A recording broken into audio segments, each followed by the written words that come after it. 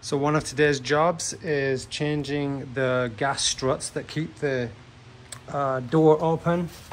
That's these guys here, and when you open the door, if it stays open, then this is working, and if it just closes on itself, then you need to replace the strut. To get to it, you have to remove the wheel and remove the lining for the inside of the wheel well, which is not super difficult, but there are just bolts all over the place. Once you get to that, this is on the passenger side of a US vehicle, and there is the gas strut.